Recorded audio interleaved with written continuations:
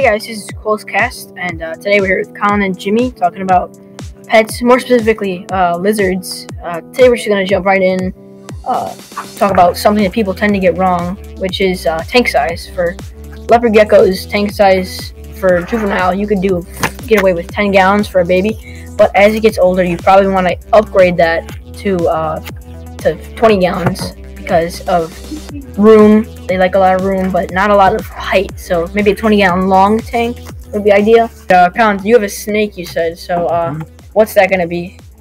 Well, right now I have a 70-gallon, and I'll probably upgrade to 150-gallon. Why? Because you're okay. 8 feet long. Okay. 70-gallon. Okay. Another thing people like to get wrong, mixed up, especially with leopard geckos, is the substrate. Now, I tend to use substrate called Eco Earth.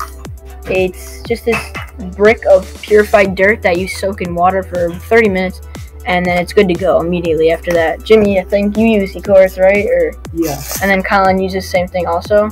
Yes. Yeah, very highly recommended. Eco Earth, quick and easy for substrate, and unlike sand, if it accidentally eats it, then it won't get impacted in the stomach, and then you won't have problems later on with eating. Speaking of eating, moving on to what you should probably feed your lizard or snake. Many people at pet stores nowadays just say crickets work most of the time for leopard geckos, but some other things you want to switch to every now and then include dubia roaches, mealworms, waxworms, and hornworms, because you want to get variety in their diet. They're insectivores, so they only like to eat bugs and stuff, but switching up the bugs every now and then really will help out their diet and it's better for them in the long run. Jimmy, what do you feed? Mostly crickets? Yeah. Yeah. Colin, what do you feed snakes mostly? Pinkies or the little baby mouses that barely have fur on them. Okay. And then do you have treats for them every now and then, like as a different type of feeding treat? Not really. Okay. That's really all they eat. Yeah, okay. So for snakes, pretty strict, it's standard. But lizards, you definitely want to switch it up every now and then.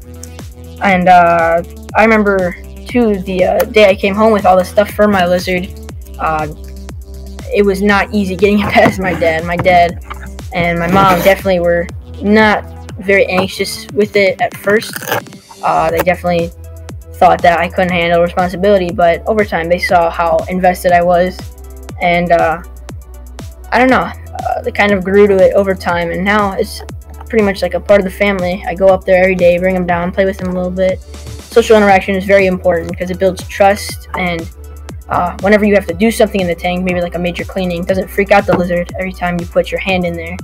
But Colin, how often do you take your snake out? Once or twice a day. Okay. What about you, Jimmy? Well, since I have two, I take each one out every other day. Okay, every other day. Okay. I take one out every day. Okay.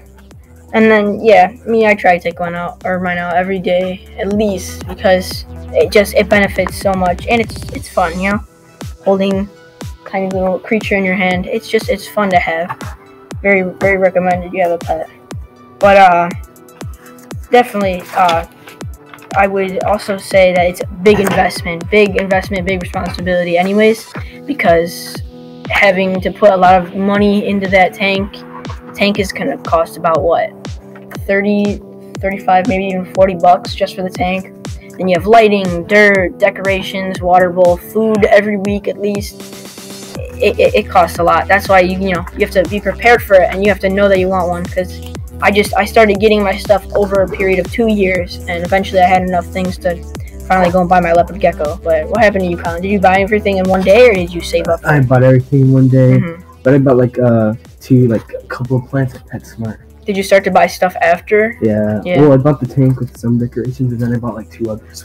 I had it for a week or 2. What about you, Jimmy? Did you have stuff beforehand, or did you have to go buy it? And I just bought it when I got done. Okay, so yeah, a lot of people can help you out if you want to get everything the same day, but I would definitely recommend doing some research, making sure that you want the pet, and making sure that you know that you have the money and the time and the responsibility to take care of that pet. But that's pretty much all the time we have. Thank you for tuning into Cole's Cast, and we'll see you next time. Amen, brother. Bye-bye.